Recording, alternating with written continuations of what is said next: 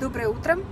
В прошлый раз, когда я ездила в яхт-клуб, меня ругали, что я не снимала. Ну, действительно, просто как-то не было желания, хотелось просто отдохнуть. Но сегодня поедем в другой яхт-клуб. Я постараюсь поснимать. Вот, все, что я могу обещать, я постараюсь поснимать. Все, вперед. Да, этот яхт-клуб находится в Коломне, рядом с Коломной, на реке Ока. По-моему, там соединение реки Ока и Москва-реки. Все, а теперь в путь, потому что до Коломны мне ехать целый час. Вернее, сначала мне нужно подхватить спутника,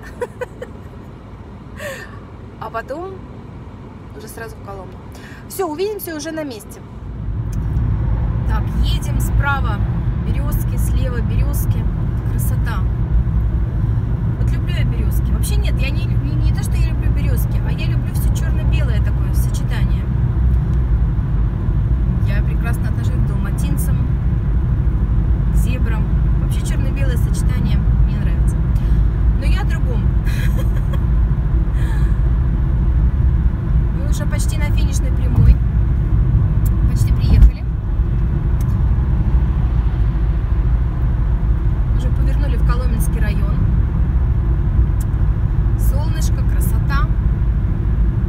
Опять же, березки. Едем. Так, вот теперь мы уже повернули. И здесь такая лесная чаща. Смотрите, какая красивая. Тут не ловит радио. Плохие условия приема. Вот, еще и плохие условия приема. Кто же нас доведет? Кто же доведет нас до ручки? На улице дачная. Ой, ой, ой. Все, выключаю, сюда едем, тогда уже включусь. Все, мы на месте. Сейчас я только не знаю, как туда въезжать. Ну, короче, поеду.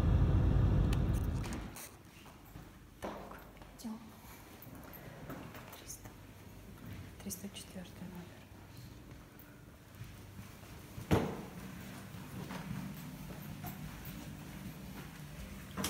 Так.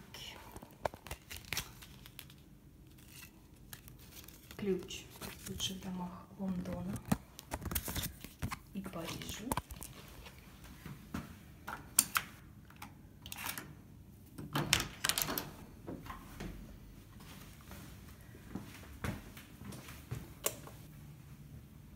Все, включаем свет везде. И будем сейчас смотреть номер.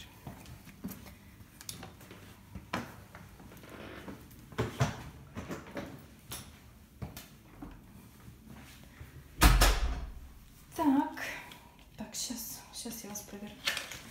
Я поверну вас как надо.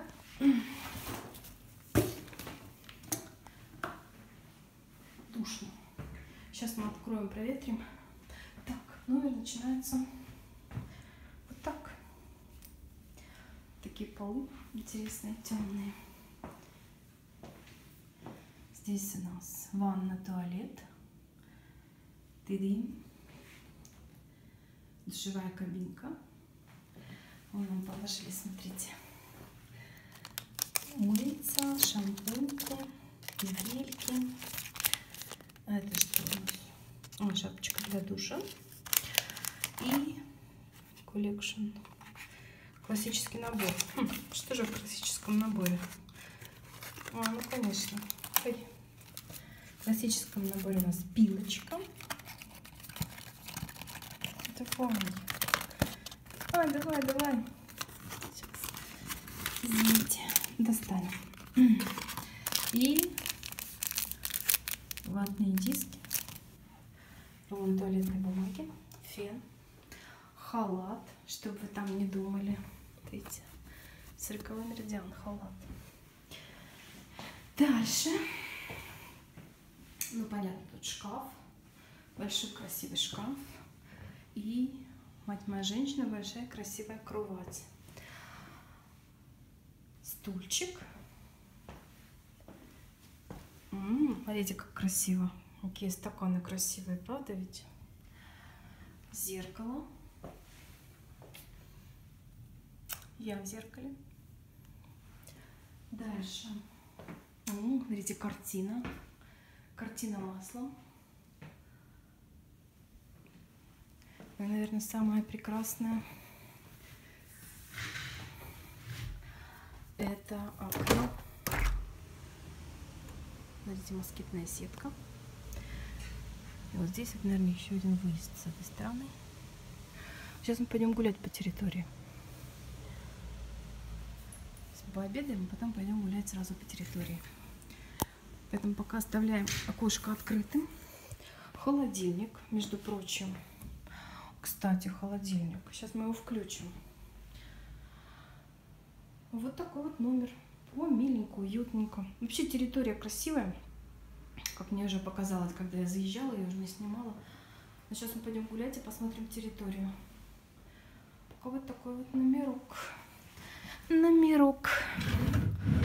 Видите, девушка такая очень любезная, приятная. Короче, мне здесь нравится. Этот яхт-клуб мне тоже нравится. Мне вообще получился этот отпуск какой-то, знаете, непонятный. Потому что, по сути, никуда не поехали. Никуда не поехала. Здесь можно уже в одном лице говорить. И только вот такими вот наездами по всяким подмосковным яхт-клубам. Но это же тоже здорово. Зато закончила бумажные дела. Так, ладно. Хара трындеть. Сейчас идем обедать. И идем гулять по территории. Видите, что еще я тут обнаружила? Холодильник все мы включили. Здесь есть салфетки. Безвозмездно, то есть даром. Это.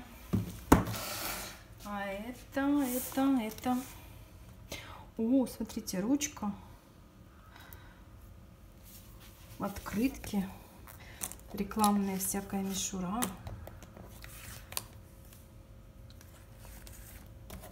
Тили тесто.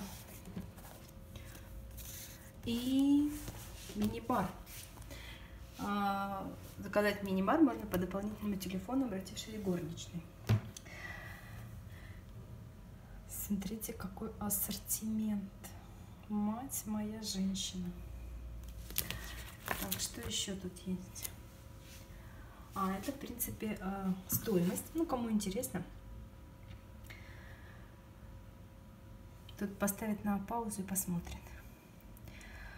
В стоимость номера входит завтрак, посещение бассейна, сауны, парной, посещение фитнес-центра, пинг-понг, коллекция настольных игр, Wi-Fi, вызов такси, вызов спецслужб. Это вообще гениально. Доставка в номер корреспонденции при ее получении. Предоставление кипятка, иголок, ниток, одного комплекта посуды и столовых приборов. Побудка гостей к определенному времени, предоставление детской кроватки. Не хухры-мухры. Это телефоны для осуществления внутренних связей. Круто. Если, например, вы живете в каком-то одном номере, а ваши друзья в другом, вы можете им позвонить. Так, что тут еще? Приглашаем вас посетить спа-салон красоты, фитнес-центр, аренда корта, аренда ракетки, аэробика до занятия 230 рублей. Акваэробика, бассейн, посещение бассейна 300 рублей, посещение бассейна, это в месяц, что ли, 2800. Все индивидуальные занятия проводятся предварительные записи. Так, что еще? Беседки. Уважаемые гости, для организации отдыха на природе вашим услугам беседки. Где можно организовать беседку. Тут, кстати, сегодня проходит какое-то мероприятие, поэтому у них на 2 определенных времени занято бассейн, сауна забронировано. Вот, смотрите, уголь, жидкость, розжиг, все по ценам. Что еще? Уважаемые гости, для организации отдыха на воде, речных продуктов, банкетов, прогулок, банкетов и выездных мероприятий к вашим услугам. Вот, пожалуйста, теплоходик можно заказать на 80 человек, 9000 рублей. Высокий сезон 15 000. Минимальная аренда 1 час. Так, что еще? Конференц-услуги, конференц-залы. Вот у них сегодня в этом адмиральском зале тоже какое-то мероприятие. Там на входе прям стоят кофе-брейки, речной зал, кают-компания. Это что? Схема рассадки гостей в конференц-залах. Мама дорогая. Вообще гостиничный бизнес. Вы смотрите, конвертик. Бумажка и конвертик. Меню завтрака. О, смотрите, это вообще очень интересно. Манная рисовая пшенная овсяная каша. О, отлично. Все, значит, я завтракаю здесь. Омлеты, гарнир, блины, овощной салат, закуски, йогурт, мюсли, хлопья, яблоки, выпечка, мед, джем, молоко, чай, кофе. Кофе вареный. Ну, может, кофе завтра выпью. Все то же самое такое на английском. Анкета. Так. Уважаемые гости, мы рады приветствовать вас в гостиничном комплексе. Короче, нужно будет им анкету заполнить, слушайте. Ну, заполним. Почему нет? Общие требования к безопасности. Не будем уже читать. Порядок проживания в гостиничном номере. Вот так вот. Не хухры-мухры. Кстати, вот еще такой огромный телевизор. Тут есть. Все. Мы пошли обедать. Что мы тут еще не наобозревали? Наличие халатов натолкнуло меня на мысль, что здесь должны быть тапки. Я залезла в шкаф. Смотрите, здесь есть вешалки, как они называются, тремпеля. О, здесь есть одеяло. Смотрите, если кто-то замерзнет. Здесь есть второе. Но это не одеяло, это покрывало. Но тем не менее. Ой, сейчас красоту-то испорчу. Дальше. Здесь есть такая щеточка для одежды. Видите, для особо одаренных нарисована для одежды. Так, тут что? Это для заказа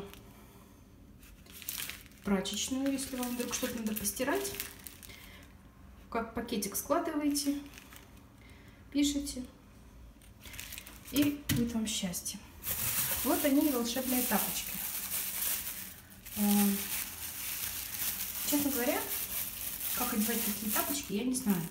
Они очень тоненькие. Сейчас на свет показываю. Это все одноразовые тапочки. Ничего удивительного. 2 пары. Так, а здесь, видите, для особо одаренных наклеено. Для обуви. Это щеточка для обуви. Тут же есть такая вот ложечка для обуви. А это, честно говоря, я не знаю, что это такое. Тряпочка. Тоже, наверное, обувь протирать. Но, судя по всему, это отделение, оно для обуви.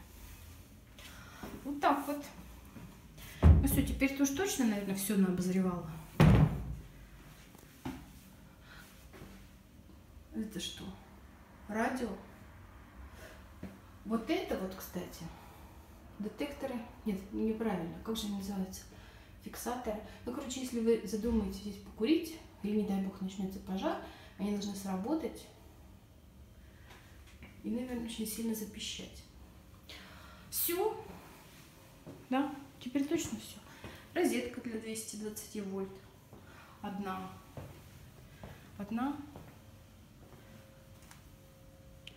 Ну, вот еще розетки, соответственно. Дорожки. Вот это не знаю, что это, видимо, что-то важное ставлю. С дополнительным комплектом вот можно обратиться по телефону. Ну и, собственно, тумбочки пустые. Никто ничего не забыл. Молодцы, проверили. Чистенько. Смотрите. Самые укромные места. Ну, чистенькие. Пойдите картину пощупаем. Знаете, какое самое укромное место? Ну, тут немножко пылечка есть, но это не так страшно. Но вообще очень чистый номер. Я вам скажу, очень чистый номер. Я прям в восторге. Все, теперь точно пошли гулять.